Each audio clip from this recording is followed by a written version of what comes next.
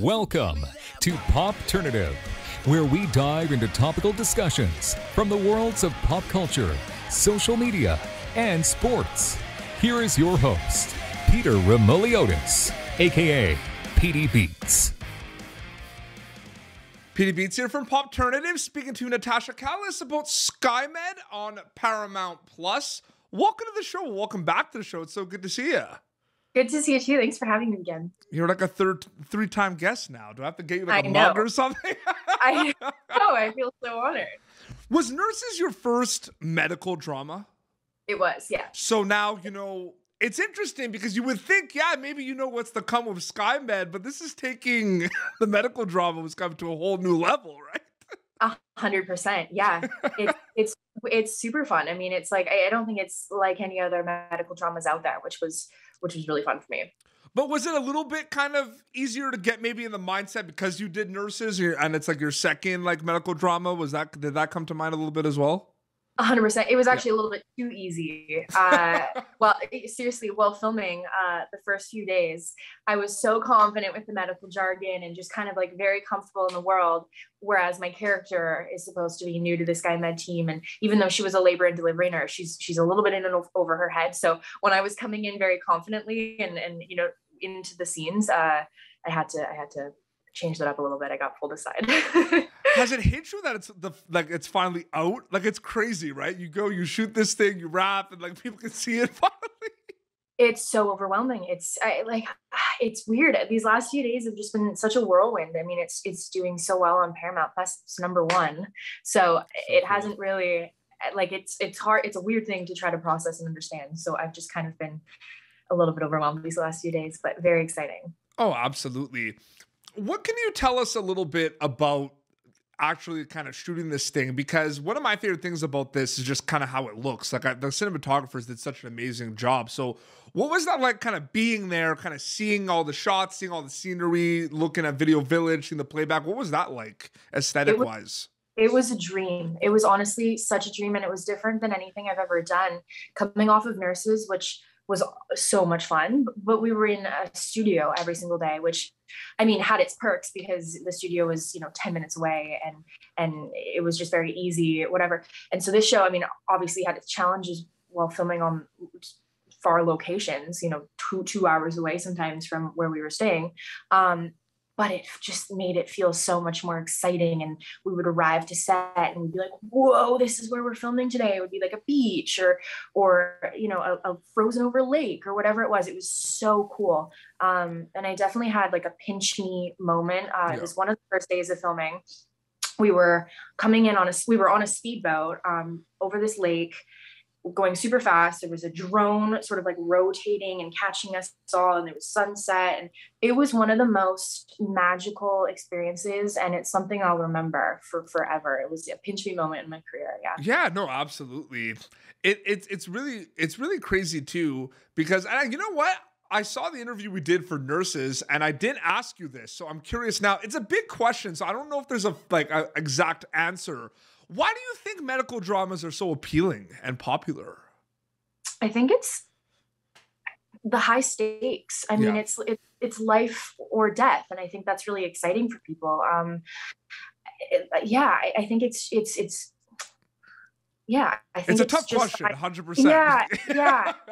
It is, but I think it's because it's high stakes and it's life and death, and it's real things, scenarios that happen. And I think it's also really quite amazing how other people can save other people's lives. Like, I think that's a really fascinating thing. And like the knowledge and the years of school and everything that comes down to it in a scenario where somebody's dying, being able to save them. I think that's amazing. And I think that's where the attraction comes.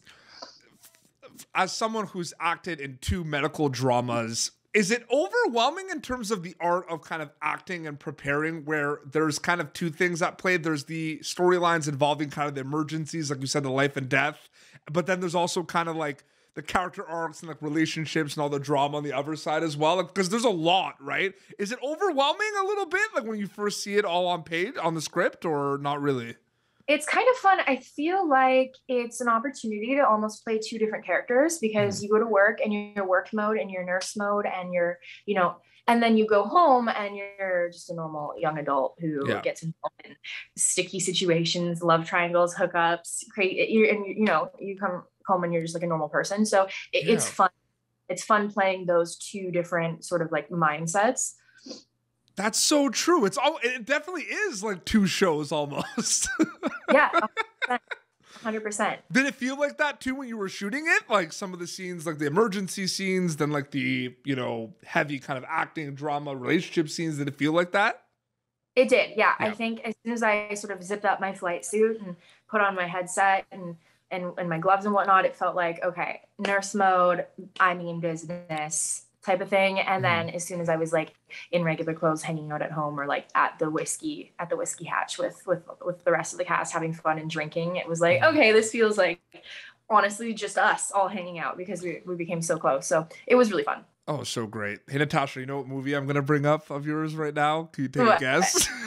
The Possession. The Possession, of course. I feel like, that's going to be a new rule. Every time you come back on the show, like I can't not bring up that movie. Well, do you want to see something cool? I think you'll love this. Oh my God, what is that?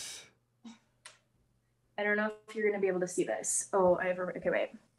Ooh. What? This is a storyboard that we all got gifted from our director. He framed a piece of the storyboard for us because the whole movie was actually storyboarded, which is a little bit unique these days. And so he framed them. So this is the scene where I first find the box and he signed it. Oh my goodness. Natasha, he spelled my name wrong, but that also makes it super special. They didn't give you the one with the fork, eating like with the fork? No, he didn't give me that one. He didn't, but... Well, I actually have a question that kind of ties into Skymed a little bit. I'm not just gonna be like, oh my God, The Possession. Was that officially like your first movie? No, it was my first. It was my definitely biggest movie, but no, I had worked a ton before. So it's interesting because that was kind of your first, like you said, like big movie and everything, and that was kind of a horror, and that was like, we're not like genre bending at all. Like that was a horror movie, you know what I mean, and everything. Yeah. Did that kind of like set the tone a little bit for you, like when you did work on other projects that like were genre bending or projects that kind of knew what they were? Like, did you kind of working on The Possession, see all the different types of projects afterwards? Because like Nurses has like the drama, but it also has the suspense. It was Skymed. Because there's two types of projects you can work on. There's projects that feels like two shows, but then there's projects like The Possession where it's like it knows what it is and it's only one thing, right? Yeah, I mean, I learned so much from filming The Possession. As an actor, I am so grateful. I will forever be grateful for that movie. I really learned, and I think I proved to myself what I was capable of, and that I was meant to be doing this. So as far as acting wise, I credit everything to that movie and learning, and leading a movie, which is hard on its own because the hours and the workload and the pressure that comes along with it, the pressure more than anything, I think I really learned how to handle. So, I mean, I think that just like set me up for everything. It's one of those movies too. It's pretty cool because, for me, like I'm a big horror movie fan, and like October, I always watch like a horror movie every night basically.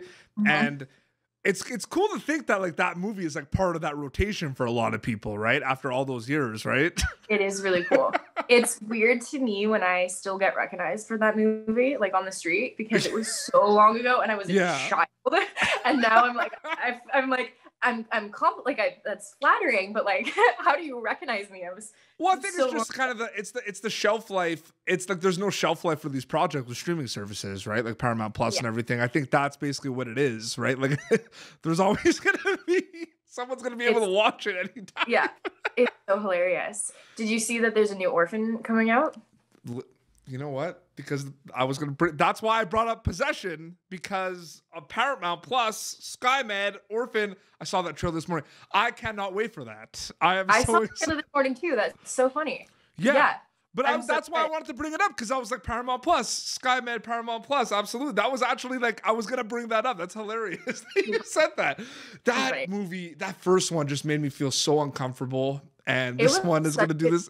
Yeah. I love that movie. I actually studied it. Like when I was filming The Possession, I was yeah, I loved that movie so much. So I'm very excited for the new one. Are we going to see you back in a horror movie soon? Is that the hope, hopefully? Or maybe. I mean, when I saw that they were doing Orphan again, I was like, wow, it's never because that was filmed a million years ago too. Yeah. So I was like, it's not too late for a Possession 2. Yeah, or something else. I mean, it's weird because the reason why I brought that up about like knowing there's just so many horror movies out there now that they're not just horror movies. Yeah. You know what I mean? Yeah. They're like funny a little bit. They have a lot of action. And that was just literally like a exorcism, like straight up horror movie. Yeah. Which is so great. I don't think they're making I don't think that's like the recipe of movies as much anymore. I think people are making different things these days. That's why I find that movie very interesting. There's a lot of possession movies and like exorcism movies that I've seen recently too that kind of throw in other things and like they're like they have like dark comedy perspectives. Like I don't know, or even like they did like their show was like also on Paramount Plus, Evil. I don't know if you've seen that. No, I haven't. But that too, like kind of like, it's like, what is this show, right? Like it had like the supernatural component and everything. And then it was just kind of like, now it's horror. Now it's kind of like very dramatic, like about a lot of relationships. Like, what am I watching? You know what I mean? Right. It's so crazy. Does looking at Skymed and looking at the production of this thing kind of motivate you maybe to go behind the camera a little bit more? Or are you just still focusing on acting? Oh no, 100%. Yeah. I've been go behind the camera for a while. Like ever since I was a kid, I've always been so fascinated in the world of movie making and directing. And when I was the kid on set filming movies, I was just such a sponge and I was just absorbing everything and wanting to do I like, oh my God, I would do special effects makeup on my dad after like watching the makeup artist do it that day. And then I'd like direct my dad and have my kid. So my dad was, he was such a good sport, but yeah, 100%. And especially after this, after Skymed 2, I'm like, oh my God, the cinematography and I'm really fascinated. Obviously, directing is like number one on my list, but I was like, oh my God, the camera guys would let me like look through the scope and all that stuff. So, yes, I'm very fascinated. The feeling of being on set is pretty cool. I will agree with you there. It's a cool feeling. But yeah, no, it's amazing, and it's amazing just to see like. You're making something, you see like the playbacks on the monitors of Video Village. It's like the craziest thing ever. Like I don't know if there's anything that tops that feeling, right? Like seeing it playback and stuff, like when you're actually shooting it. It's pretty magical. Yeah. I would say something that tops the feeling is finding out that you've gotten that show. That's like every actor is like, just the high is finding out when you get a call from your entire team and you're like awaiting news and you get a call from the entire team, and that feeling in your stomach where you're like, oh my God, you answered this call and you're like, I think it, and then it turns out that you got it. It's like, oh, that's such a high. But I would argue that, the secondly would be like watching it back and being on locations and stuff. 100%. Very cool. Before we wrap up, getting back to Skymed, when they get to watch it, because it's available on Paramount Plus now, like you said, number one, which is so amazing. What are you hoping to get out of it takeaway wise when they get to watch the show? I hope there's a lot you probably took away from it. Yeah. We're going to be out here for another hour. 100%. I mean, when I first signed on to the show, I didn't realize, growing up in the city and having a hospital like right across the street and stuff like that, I took for granted how easy and healthcare and access, so I hope audiences take away the fact that this is real life and these are people's jobs and this is how people live and not to take any of that for granted because it's difficult, getting the medical attention in some of these communities in the north. So yes, absolutely. I hope they get that. 100%. No, that's so well said. Natasha, thank you so much for coming back on Pop Turnitive. It was so great catching up with you. You too. Thank you for having me back. Always a pleasure. Absolutely. Paramount Plus, Skymed available there, and CBC Gem in Canada. And Instagram, I think it's just Natasha Calis, right, for your Instagram? Instagram, Twitter, Natasha Calis, yeah. Absolutely. Well, this has been Pop Turnitive, youtube.com/Pop Turnitive for previous episodes. Until next time, this is Natasha Calis and PD Beats signing off. Thank you for tuning in to Pop Turnitive. Make sure to check out our past episodes of Pop Turnitive on YouTube. Be sure to like Pop Turnitive on Facebook and follow us on Twitter. This has been an Autograph Communications production.